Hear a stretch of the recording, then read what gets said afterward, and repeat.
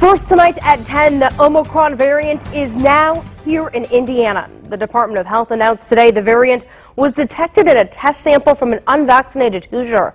The sample was collected on December 9th, with the results released just this weekend. According to the CDC, there are now just 4 states where the variant has not been detected. Now, the map has not yet been updated since Indiana reported its first case. The Omicron variant was first detected here in the U.S. on December 1st. Health officials expect it to become the dominant variant of the virus. Cases are doubling almost every 2 to 3 days.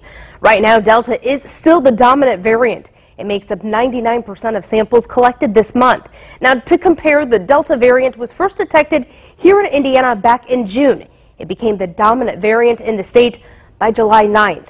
Tonight, Fox 59's Max Lewis has reaction from health officials about the impact here in Indiana. Omicron is here and here to stay. We are anxious about the coming months.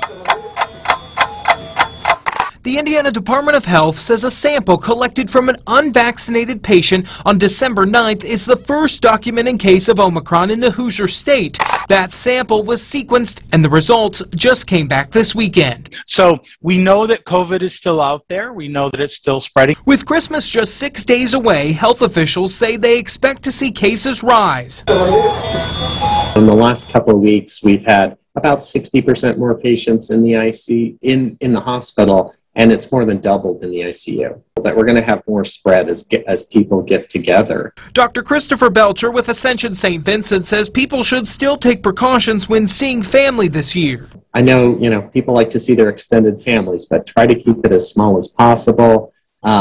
I don't expect masking very much, but distancing would be nice in a gathering. Indiana's hospitals are full with patients from COVID and other illnesses we see this time of year. COVID patients are mostly the unvaccinated, and it's unclear how much more the health systems can take. So our worry is that here we've got an Omicron variant that's emerging. We've got other viruses that are circulating, and on top of this, we have COVID. And as always, the doctors say the best way to stay out of the hospital and, more importantly, stay alive is to get vaccinated. If you get a booster shot today or this weekend, you are much better off than you would have been without a booster shot. In Indianapolis, I'm Max Lewis, Fox 59 News.